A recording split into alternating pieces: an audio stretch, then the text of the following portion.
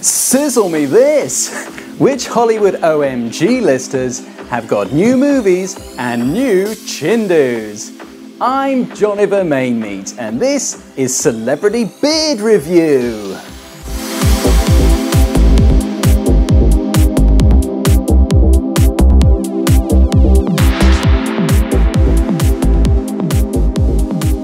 Hi guys! I missed you so much. Where have you been? I can tell you where I've been, getting all the heat, fire and brimstone on Celebrity Jowls. After filming The Beach Bum, Matthew McConaughey has gone from scruff and tumble to buzz and bumble with a new beard of bees. He was seen leaving Whiskertons on Rodeo Drive with the new Chin Hive.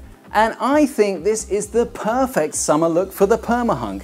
The yellow in the bees really complements his hair, and apparently it's been causing quite the commotion at celebrity events. Robbie Downey Juji Beans had eyes wagging at the Avengers Endgame premiere with an extreme trim, courtesy of BuzzDog at the Ministry of Chops. His linear Ming was cut back to reveal an exposed jawbone. The blood and viscera pouring down his neck perfectly coordinated with the red carpet. What a ledge of the cutting edge. Braddy Body Pit Potts looking tip-top with his new chin pops.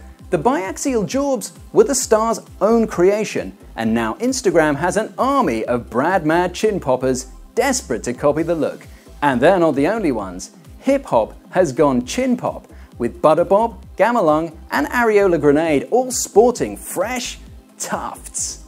Speaking of which, somebody sent me an unmarked cardboard box. What's in the box? What's in the box? It's not my dead wife's head. It's this week's product review. Let's take a look, shall we? Hey guys, I just got out of the shower. Oh my god, what a mess, right? So before putting any product into my beard, I like to use a beard brine. This is a lightly salted variety that's really going to help you build volume and give you that slightly distressed fisherman look that's so on trend right now. I've got my beard trough ready and it's filled with brine. I'm just going to dunk it in for 3 to 4 minutes.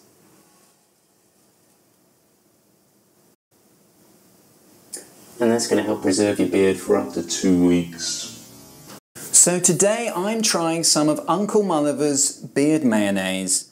I'm not sure if the camera's picking this up, but this is their premium version and it's supposed to soften and subjugate your beard. This variety they've sent me is the Vintage Farmhouse Edition, and it's got it's like an earthy animal fat kind of scent. I love it, but it may not be for everyone.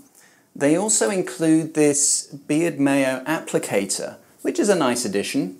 And I'm just gonna take this beard mayonnaise and I'm just gonna apply it to my beard.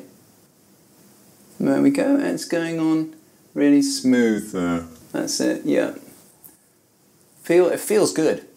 It feels cold and invigorating. You can see I've applied the beard mayonnaise, and all we've got to do now is wait 12 to 13 hours for it to fully emulsify into the hair. So, it's been 13 hours and my beard feels more nourished and energized. Especially this part here, which can often be quite absent-minded. It's really focused now. I would say this is probably one of the top 5 beard mayos on the market. Maybe even the best. And just to let you know, guys, I don't get paid to endorse any of these. I do it just to help you and your face. Let me ask you a question. Do you wake up in the morning and think to yourself, why does my head look like a testicle with eyes? It may be that your facial hair is not fulfilling its full potential. That's why I developed my 8-week online course, Who is My Beard? With this course, you'll learn how to properly motivate your follicles with lunar growth cycles. We'll also cover common beard growing issues like beard bullying, child cheeks, chin wisps, and cleft overgrowth. You'll also get exclusive online access to our online community, the Guild of Beardsmiths. So don't just grow your beard, know your beard. Come on, give me some money. Well, that's all the time we've got this week. I'm Joniver Mainmeat. Thank you for joining me on Celebrity Beard Review. And remember, it's a full moon, so you're really going to feel that gravitational pull on your beard. Bye!